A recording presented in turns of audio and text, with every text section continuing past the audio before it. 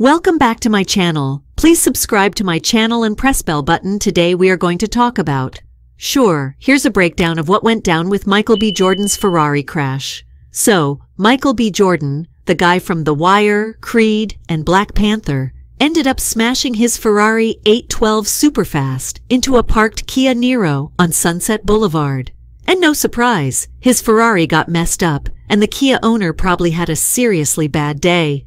I mean, meeting a celeb is cool, but not when they wreck your car.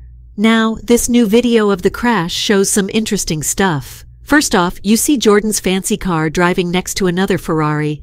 Then, his car swerves left, tries to correct right, and bam! It slams into the parked car.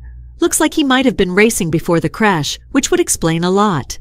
The video catches the moment when Jordan loses control of his blue Ferrari and smashes into the parked car. Lucky for him, though, he didn't get hurt, at least according to someone close to him. So there you have it. Michael B. Jordan's Ferrari crash got caught on camera, and it seems like he might have been racing. But hey, he's okay, and that's what matters most. Thanks for watching.